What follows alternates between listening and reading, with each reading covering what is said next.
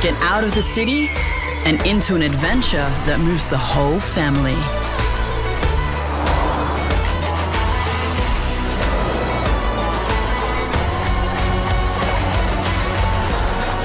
Prepare to be moved. The all-new Nissan X-Trail.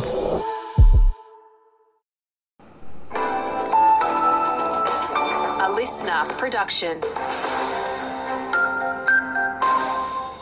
AC Care chats on the budget, a new plan for one local council, and some interesting results in local footy from the weekend. Good morning, it's Amy Ross with a Limestone Coast local news update. Some wet weather across the region today. We're heading for a top of 11 in Mount Gambier and 12 in Robe.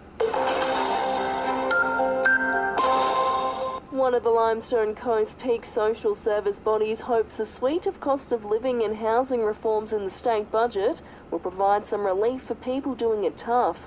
Acting CEO Kirsty Barnett says it comes at a good time. It's always nice to see, especially in our climate of housing crisis, some effort being put into supporting people to get into their own homes with waived stamp duty, hoping that in turn will free up rental properties.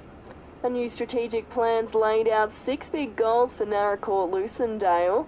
Council's come up with the document all about managing growth, boosting tourism and preserving the environment. One big project is making over the Narracourt Creek. The concept of putting some weirs within the creek so we're actually pooling water and beautifying that natural landscape is one of the tick boxes in the short term. Know a Limestone Coast business going above and beyond? You can nominate them now for a business award. The annual awards are being hosted by the Mount Gambier Chamber of Commerce and the Women in Business and Regional Development Group. Chamber President Candice Fennell says there are plenty of categories up for grabs. From business growth and resilience for large, small and micro businesses. We've got category in champion of business and the business community, community conscience, courageous business leader. Briefly, Barker MP Tony Pazin has stated his opposition to the Indigenous voice to Parliament. In a statement, Mr Pazin says the voice will divide our nation by race. Jetties across the southeast will soon be getting a facelift following a handout in the state budget. $20 million is being poured into upgrade and maintenance works. The state government will be working with local councils to make sure all jetties across the state are in working order. And many towns from our patch have been nominated in the state's Ag Town of the Year awards. Penola, Narracourt, Lucindale, Kalangadoo and Kingston are all in the running. Locals are encouraged to vote for their township at agtown.com.au. A top 10 will be announced in early July. After this, there is no turning back. You sip the red can, the story ends. You sip the black can, you enter dreamland. And I show you just how good the truth can taste.